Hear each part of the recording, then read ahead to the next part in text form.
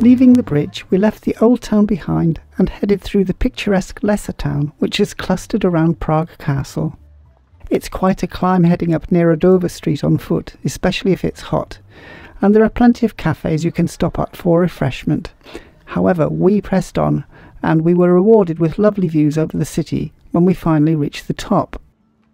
From here, you can see most of the city with its population of 1.4 million. This was the historical capital of Bohemia, and since 1992, the historic centre of Prague has been included in the UNESCO list of World Heritage Sites. Be aware that you have to go through security checks to enter the castle grounds, and there can be a queue at busy times. Prague Castle is the largest ancient castle in the world and dates from the 9th century. The castle buildings represent virtually every architectural style of the last millennium, and the last major rebuilding was carried out in the second half of the 18th century. There are over 1.8 million visitors annually, and it is now the official residence of the President of the Czech Republic. Presidential guards guard the three main entrances to Prague Castle and are part of a special army division. The guards are changed hourly.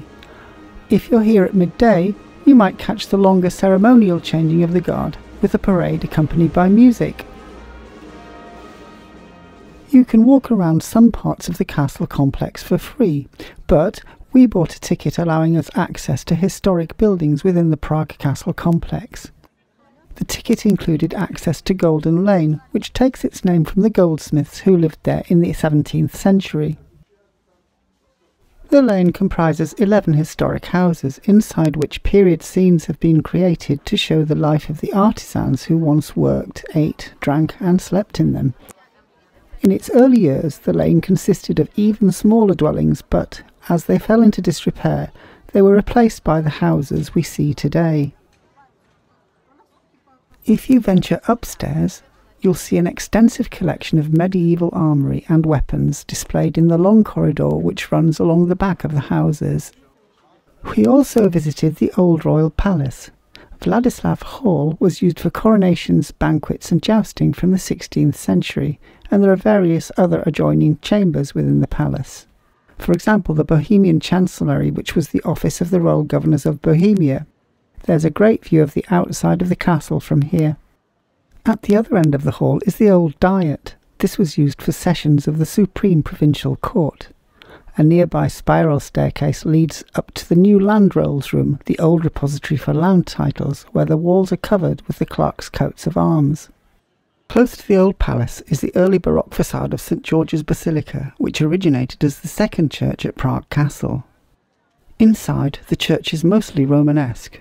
The original early 10th century church was wooden, but that's long gone. The present Romanesque appearance of the church, with main apse and two steeples, dates back to a reconstruction carried out after a devastating fire which occurred in 1142. In complete contrast to the rest of the interior, as you leave the church you pass through an early 18th century Baroque chapel.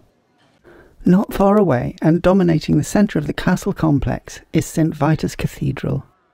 The first church on this site was founded in 930, and the present-day Gothic cathedral is actually the third religious building on this site.